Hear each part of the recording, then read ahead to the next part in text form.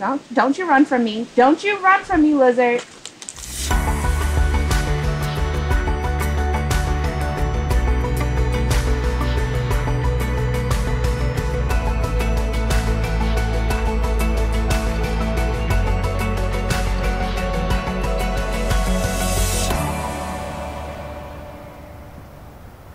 So what we're doing right now is looking for lizards, and in this area I've seen the different spiny lizard, so yarrow spiny lizard and the striped plateau lizard.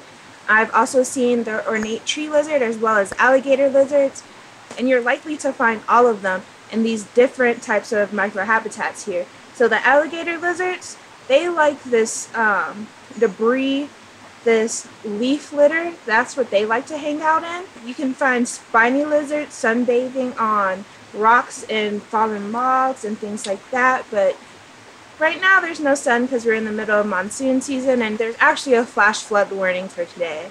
So I'm not surprised I'm not seeing a whole lot of lizards right now. And then of course the tree lizards like to hang out on the trees, but that's not the only place that you'll find them. Sometimes you'll see them basking on rocks right around trees, and then when you come around, then they dart up the tree before you can even really get to them.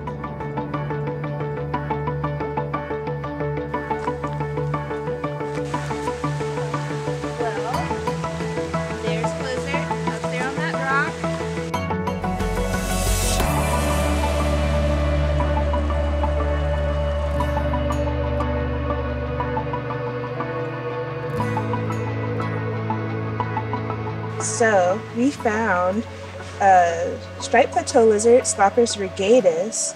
Yay to finding a lizard! So what I would do normally is take a picture of the lizard right where it is, and that would be my find that lizard picture, and I would try to get different angles so that way I could, adjust the difficulty level of the find that lizard challenge. And after that, I try to catch the lizard. So let's see if I can get this bad boy, or girl, could be either one. So what I'm using to catch this lizard is a fishing pole with a lasso.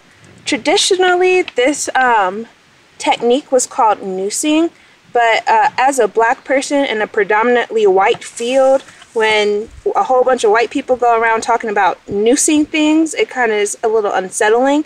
So I thought that a good change to that would be lasso. It just has a nicer overtone to it. It doesn't have those nasty connotations of where noosing is kind of a negative and lassoing is more of a positive thing. And also, I don't want you to think of it as we're hurting the lizards, because they're not injured by this. They're just not necessarily happy about being caught. As you can see, I am holding it by its thigh, the inner thigh, and that's how you want to hold a lizard, so you don't hurt it if it tries to, squirm and move away. You have a nice firm grip, but you're not squishing it. You don't want, to break the lizard's leg off. You also don't want to really hold it too much by its abdomen, because it has all its internal organs in there, and it's nice and squishy and easily squished. You don't want to hold it by its tail, because it can break its tail off at different vertebrae, and that is an escape mechanism from predators, and it takes a lot of energy to regrow that tail, and it's kind of a traumatic process to break the tail, although that most lizards that lose their tail will be just fine and are able to continue living life. So what do I do with the lizard when I have it? I do a lot of things. I want to know how big this lizard is. So I take my ruler and I flatten the lizard out a little bit. Oops, he does not want to be eaten today. They do have teeth. They don't really hurt. It's just kind of a pinch. It's just kind of ooh, you bit me. Alright.